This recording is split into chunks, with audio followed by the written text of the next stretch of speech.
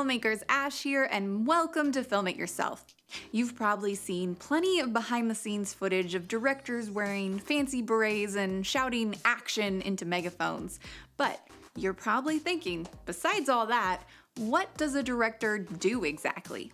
So, let's go over all the various things a movie director does, both on and off set. But first, let's define what it means to be a director and why you need one. You see, directors are kind of like the captain of a ship. They are the main person in charge of steering the ship and making all of the creative decisions. And this is important because filmmaking is art, and in order to make good art, you need one cohesive vision for the film. If films didn't have directors and instead each department made their own creative decisions, then you'd end up with something more like a sloppy collage instead of a polished painting. However, much like a producer, the exact role of the director can be different depending on the film and the director themselves. Some directors might want to be super hands-on, while others might be more hands-off. In some situations, the studio might have a lot of say in creative decisions, while on indie sets, the director might have total creative freedom. It's also worth noting that film directors and TV directors are different roles, because in TV, the showrunners are actually more of the overseeing creative director than the directors themselves. Directors on TV shows often come in just for one episode, and their role mainly is to direct in the very basic sense of the word, that is, to direct actors and crew while on set. This way, the show's visual consistency is maintained, and you don't end up with TV show episodes that are wildly different one episode to the next. Okay, you know what a director is. Let's go over exactly what a director does, starting with pre-production. In pre-production, directors can either be hired to direct a script, choose to direct someone else's script, or sometimes they are also the writer of the script. The director is often the one hiring other key creative positions, such as the cinematographer, production designer, costume designer, and so on. They're basically like a football coach, picking the all-star players they think will be the best possible team to help them make the movie and score the home run. That's how football works, right? While prepping for the film, the director is also responsible for creating any assets needed to convey their vision to the rest of the cast and crew.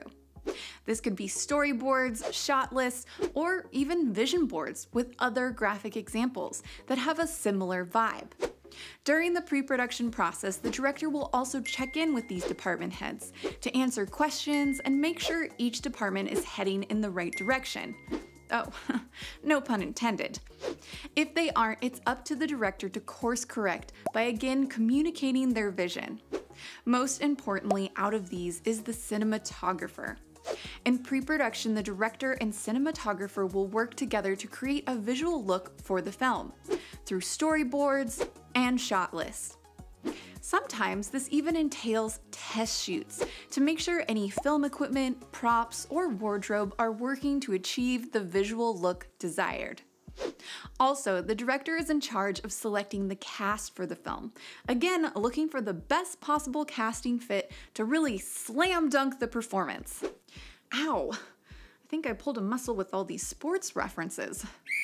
For more on casting, check out my casting video here.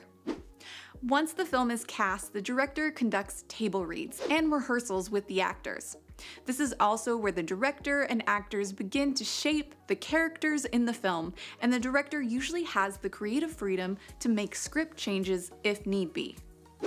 Once the film is in production, the director works closely with the cinematographer to make sure the visuals for the film are again conveying their overall vision.